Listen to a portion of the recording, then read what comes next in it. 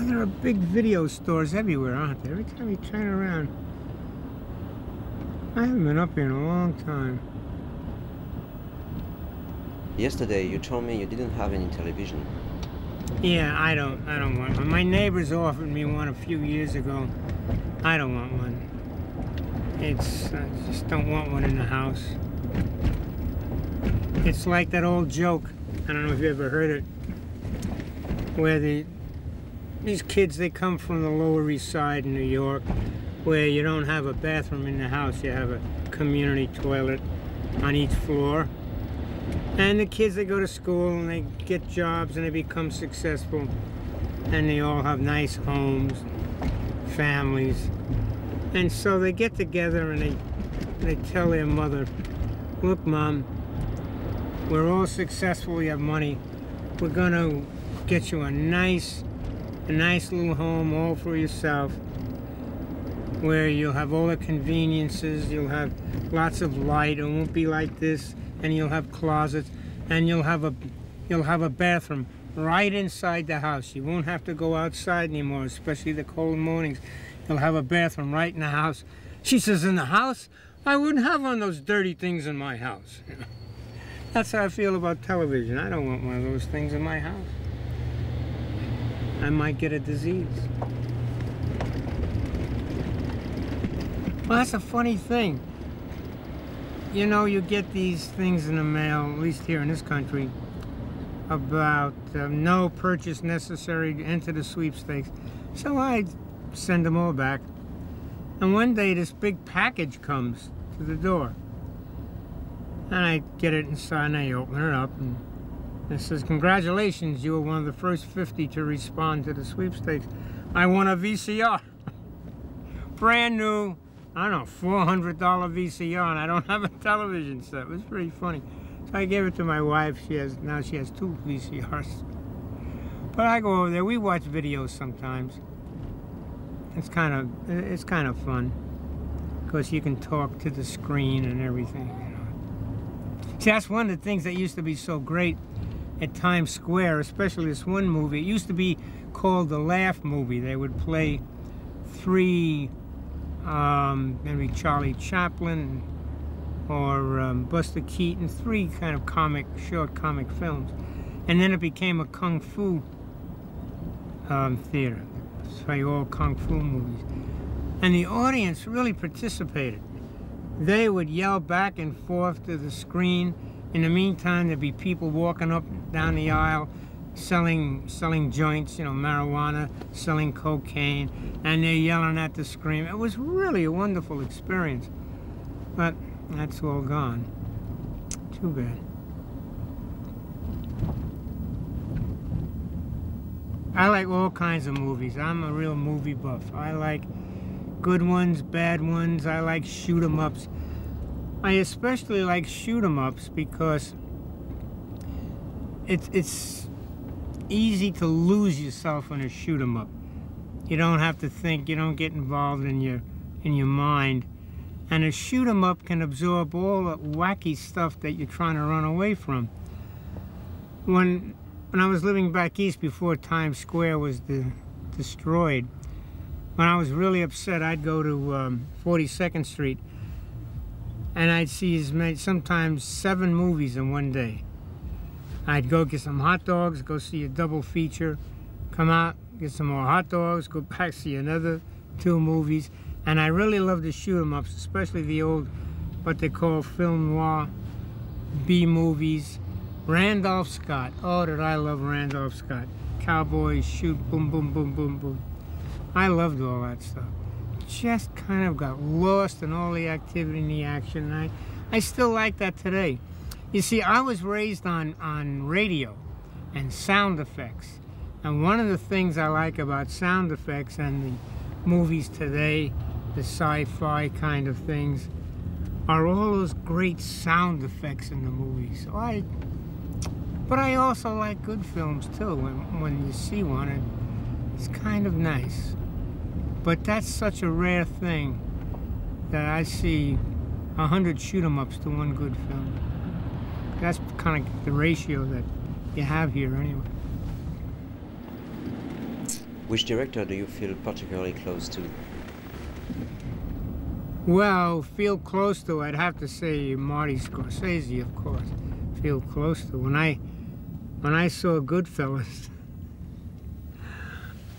at the end of the movie, I had this real powerful feeling of nostalgia. I felt like I had just visited home. But there are so many. John Huston has made so many good films, and there are other people, but unfortunately I forget a lot of their names. But those are some of the contemporary people that I really enjoy very much. Have you ever been approached about writing screenplays? A few. I wrote one, 1975.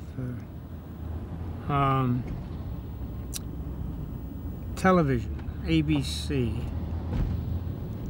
It was supposed to do a special on the Ten Commandments. And the funny thing is, this is when ABC was like the low man on the totem pole. They had the lowest ratings in television. And they took 5 of the commandments with an option on 5. Well, the craziest stories I've ever heard in my life. I don't know, I guess if the 5 went well, then they would make the other 5, and then if that went well, they'd send Moses back for another 5. I don't know what they had in mind. But they took the first 5 commandments, and it was supposed to make, not feature film, television, 2-hour movies. For television, not religious or historic, contemporary stories based on the commandments. And there was one that nobody wanted, which was remember the Sabbath day and keep it holy. And so I got that. Stanley Kramer was producing it. And so I wrote a script for it and I handed it in. He said to me, "This is the most beautiful and wonderful script I have ever read that will not be done on television." He said, "You wrote literature." He said, "We'll both go broke, you write literature for television." So it was never done, but that was one of the greatest compliments I've ever received. And the woman that typed up the script for me, when I went to pick it up, she was hugging me. So, "Oh, this is so beautiful." I was crying when I was typing it. And then Stanley's secretary, when I went in, she was hugging me. She said, "Oh, this is so beautiful." But I guess, you know, it gets just too good for television. What a medium. So funny. Anyway, I did that. I rewrote a script for a guy called Soldier of Fortune. And then I wrote a script for Ralph Bakshi called Looking for Lenny Berkowitz. Nothing ever happened with him. Oh, I did write that one film for that fellow in Switzerland, and he did that. So I guess that's all the films. How did you feel about finally making a movie out of Last Exit to Brooklyn? Oh, I liked the idea, and then I got involved with the whole project, and it was one of the great experiences of my life, because Brent got me involved from the beginning, which was December of '86. We went to New York, looked at locations, and then I was involved, not in writing the screenplay, but every time they had a draft, they would ask me to go over it, make suggestions. And then when it came time to shoot the film, I was involved in that. I was on the set every day, and it was really a fantastic experience. And part of it was watching these people come to life on the street, on the same streets that they were associated with, that they were born from, so to speak. And watching it all come to life like that was a powerful, really powerful experience. It was overwhelming sometimes. And I remember when we shot the Harry Black's final scene, the crucifixion scene, and the next day we were watching the dailies,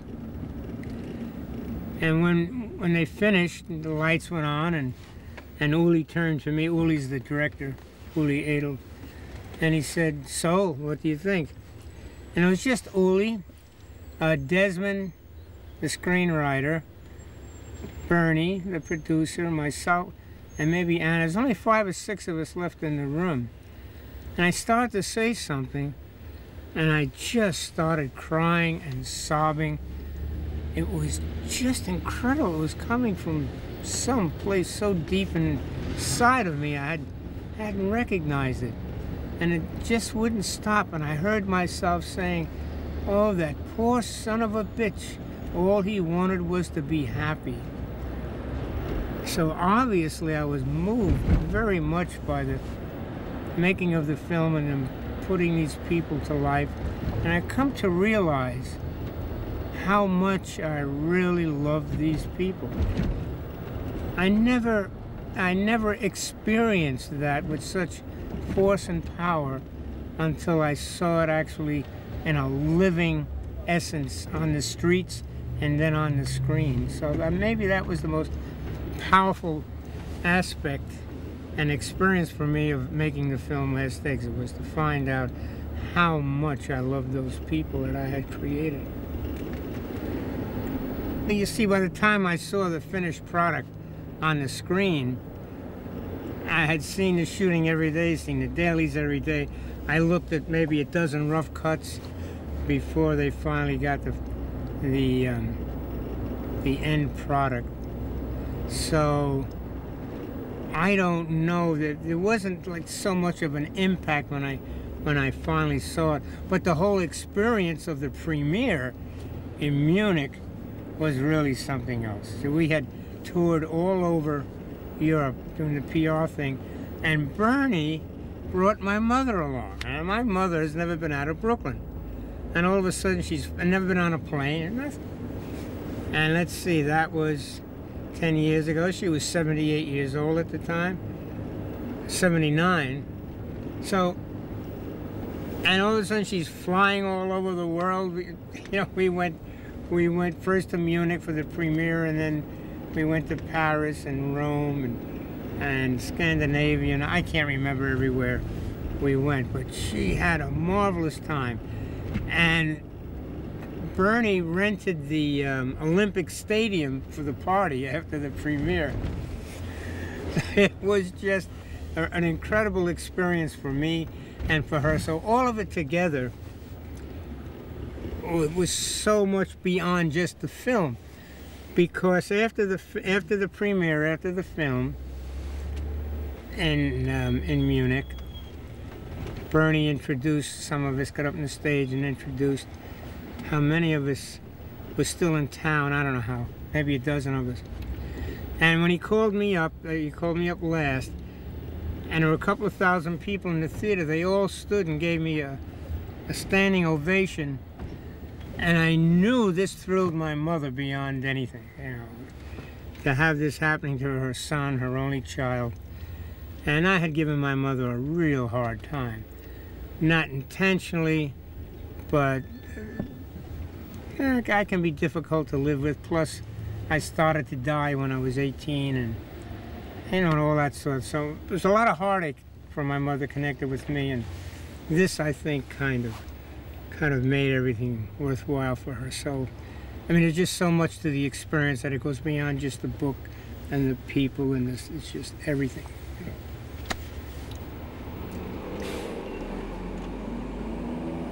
And there is this project about Requiem for a Dream. Yes, a fellow who just made an independent film called Pi. That's the mathematical formula Pi. And he got the Director of the Year award at Sundance Festival this year. And actually sold his film to a distributor. It's being distributed. He wants to do Requiem. And he's like the the new hottest thing in town. So there's a lot of people after him, telling him he can do whatever movie he wants, and this is what he wants to do. So he and I have been working on a script, and there's a good chance it'll be done. However, in this business, the film business, you never know what will be done, what won't be done. But at this stage, it does seem to be a good chance that Requiem for a Dream will become a film.